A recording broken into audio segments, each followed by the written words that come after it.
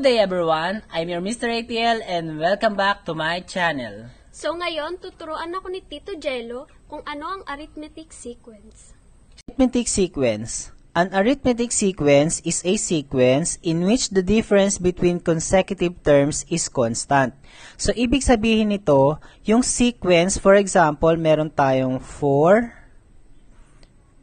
8, 12, 16, and 20. Sequence na to ay arithmetic sequence dahil ang kanyang magkasunod na terms or consecutive terms, ang difference niyan is constant.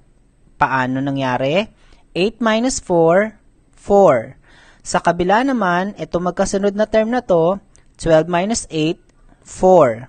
Sa sunod ulit, 16 minus 12, 4. At yung sa huli, 20 minus 16 is 4. So, lahat ng mga ito ay constant. Pag sinabing constant, hindi nagbabago. Okay?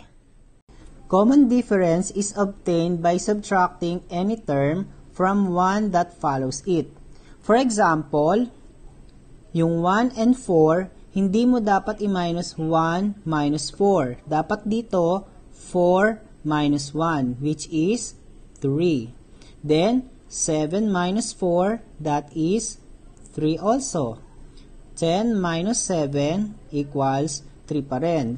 Then 13 minus 10 equals 3. 16 minus 13 equals 3. 19 minus 16 equals 3. So, kung mapapansin nyo, ang common difference natin, which is denoted by lowercase d equals to 3. Ito yung ating common difference. Okay, example number 2. Find the first term and the common difference in 36, 31, 26, 21, 16, 11, 6, 1, and so on. So, to find the first term, ito lang yung naunang term or itong nauna na to. So, it is denoted by a sub 1 equals 36. At ang pagkuha ng common difference, which is denoted by lowercase d, ima-minus lang natin ang 31 by 36, which is 31 minus 36 equals negative 5. Check natin sa susunod. 26 minus 31 equals negative 5. Yung kabila, 21 minus 26 equals negative 5. Yung sumunod, 16 minus 21 equals negative 5. And kapag itutuloy natin ang pag-subtract sa mga terms na ito, sa mga consecutive terms, ang magiging common difference ay negative 5 pa rin. Therefore, the common difference will be negative 5. Example number 3. Find the third term, 7th term, and the 10th term in the sequence 13, 20, 27, 34, 41, 48, and so on. So, kung makikita nyo, ang sequence na given dito ay isang arithmetic sequence. Bakit? Dahil meron silang common difference. Para makuha ang common difference, isi-subtract natin yung 48 and 41. That is 7. 41 minus 34, 7 pa rin ba? Okay. 34 minus 27, 7 pa rin. 27 minus 20, 7 pa rin. 20 minus 13 ay 7 pa rin. So, ibig sabihin, meron tayong common difference na 7. And to find the third term, which is denoted by a sub 3, pwede na lang natin bilangin dito since ang first term natin is 13. That is the first, the second, the third, which is 27. The seventh term, so, 1, 2, 3, 4, 5, 6. So, para makuha natin ang 7, pwede na lang tayo mag-add ng 7 sa 48. That is, a sub 7 equals to 48 plus 7, which is 55. And then, to find the 10th term, pwede nating idiretso yung pattern. So, we have 55 here. Lagi lang tayo mag-add ng 7 plus 7, 62.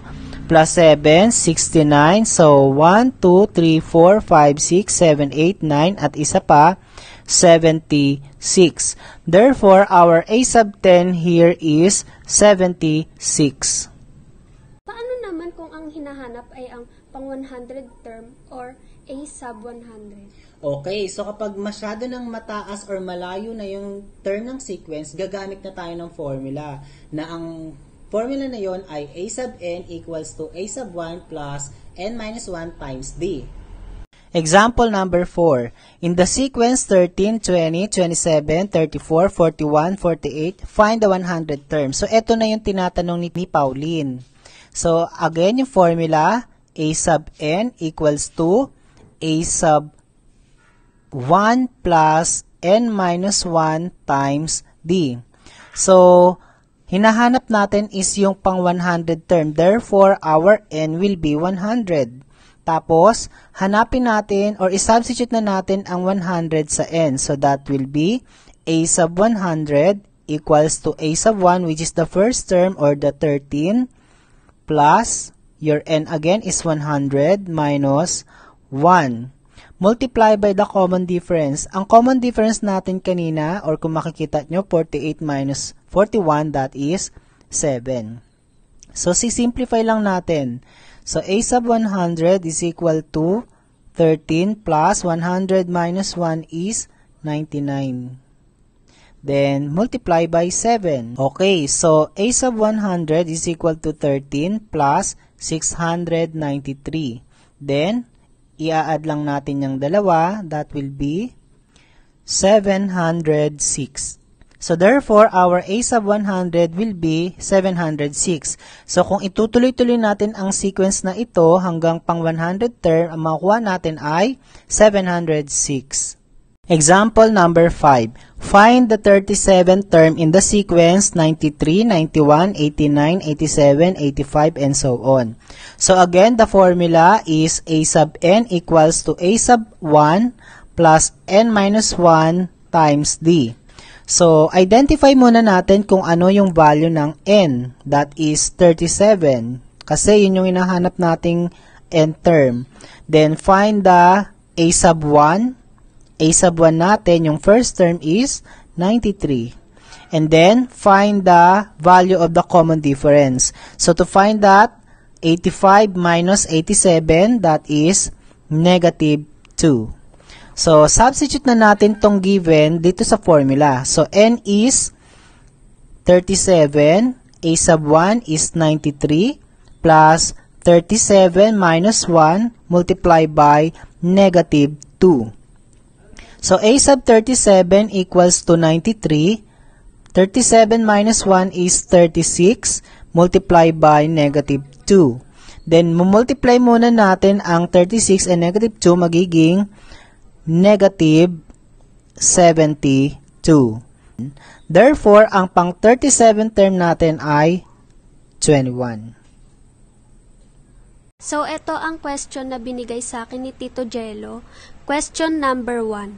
Find the 36th term in the sequence 4, 9, 14, 19, 24, and so on. So, ito ang formula niya. A sub n equals A sub 1 plus n minus 1 and d. Ito yung n equals 36 kasi 36 term. A sub 1 equals 4 and d equals 5 kasi 24 minus 19. So, is-substitute lang natin siya. 836 4 plus 36 minus 1 and 5. A sub 36 equals 4 plus 35 and 5. Kasi 36 minus 1. A sub 36 equals 4 plus 35 times 5 equals 175. So, therefore, A sub 36 equals 179. Okay, that's all for today. So, once again, I'm your Mr. ATL. And I'm Pauline Garcia. We hope you learned something.